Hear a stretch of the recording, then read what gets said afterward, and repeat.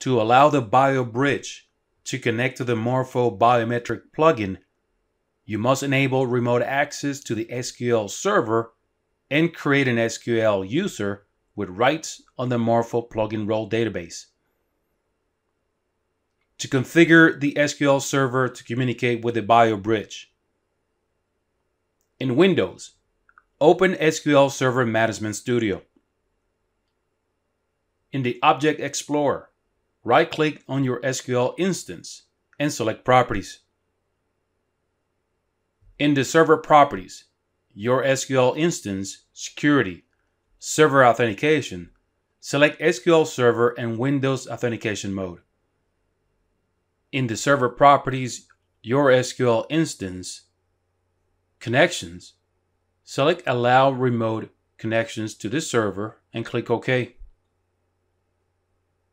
In the Server Properties, your SQL instance, Security, right-click and select Login. In Login, click New, then General, and do the following. Enter a login name, select the SQL Server Authentication, enter and confirm a password, and make sure that Enforce Password Policy, Enforce Password Expiration, and User Must Change Password and Next Logon are unselected. In Login, click New, User Mapping, and do the following. In the User Map to this Login section, select the MorphoBiometric plugin database. In the Database Role Membership for MorphoBiometric plugin section, select DB Owner and click OK. Close SQL Server Management Studio. Now open SQL Server Configuration Manager. In the SQL Server Network Configuration, Protocols for MSQL Server, do the following.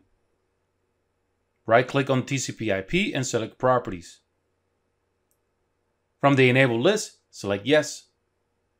Click Apply and click OK. And restart your SQL server.